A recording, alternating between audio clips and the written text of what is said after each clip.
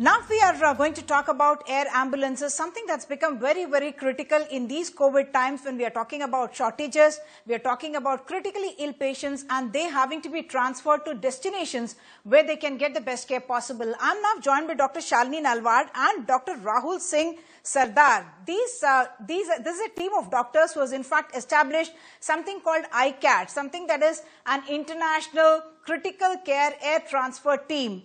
And they are a new organization. In fact, I believe we only started in September last year, but you have already created a world record that you have transferred today your 80th patient on ECMO. ECMO, of course, is something that's even more critical than some patient being on ventilator. Dr. Shalini and Dr. Rahul, thank you for joining us. How important is something like this? This is something that we hear about in the first world countries, perhaps, and you have created a world record in transferring so many number of ECMO-dependent patients on your air ambulance. Yes, although this is air ambulance service. Yes, although the integrated air ambulance service was inaugurated in September, our service has been established for more than like 4 years. We've been operational in India for last 4 years.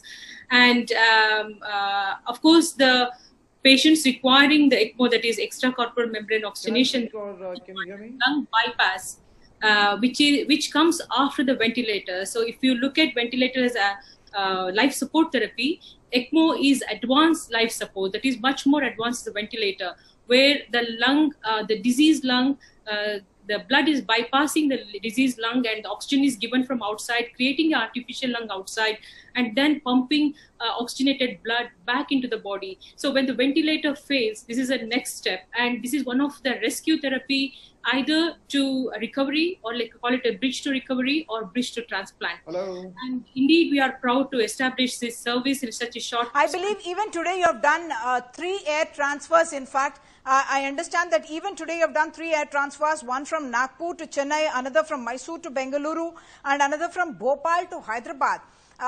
In the last few days, the number of critically ill COVID patients is what you must have been your maximum traffic that you are actually transporting, and perhaps the destinations in the south more better equipped, or should we see this as an indication that the cities up north are in fact overwhelmed and therefore bringing their patients to the south of the country?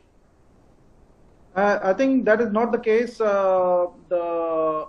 Most of the tertiary centers in Hyderabad and Chennai are the transplant units, which are highly specialized in lung transplant, and they have a very robust critical care and ECMO service available in their tertiary centers, and so that's why Hyderabad and Chennai are becoming the hub for accepting highly critical COVID patients who are requiring ECMO.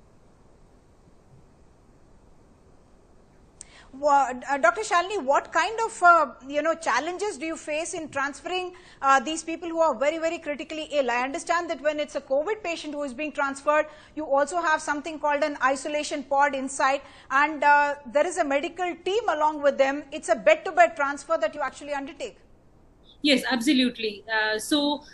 Of course, the patients transfer, they need to be inside isolation pod, because we know the epicenter of COVID used to be airports in the past, and then that's where it all erupted. So no COVID patients were allowed to enter the airport. Forget about the aircraft. So this is when we got this German isolation pod, imported that, and then proved to the authorities and the pilots, and kind of convinced them this is safe to transfer on them. And we did the first isolation pod transfer, on like a COVID transfer on isolation pod. And that, I think that is one of our biggest achievement among the ICATT history, whatever we have done so far. Of course, we do bed-to-bed transfers, and because we are dealing with highly critical care patients, we have stopped doing any regular ventilator patient or regular oxygen patients. So we are undertaking 90% of our transfers are ECMO patients. We initiate ECMO in the very remote locations where there is no facility, and then we transfer them back to the hospitals where either it is a transplant unit or ECMO unit. It is highly critical care transfer. I would one final question to Dr. Rahul. if I may just ask one final question to Dr. Rahul, this is something that's considered very, very expensive, very elitist. Does it continue to remain so? Because we are talking about ultra critical care. And what are the kind of numbers that you are getting? And is there scope for actually more such service to come in, because the demand must be huge?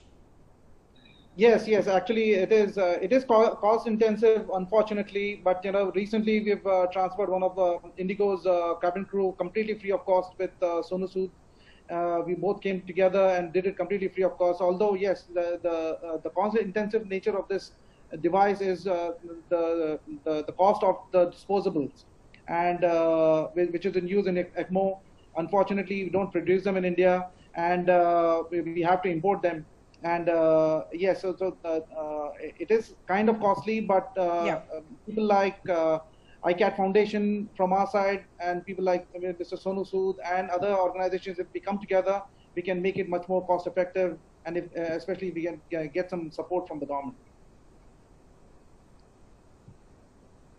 Yes, indeed. Thank you so much, Dr. Shalini and Dr. Rahul, for joining us.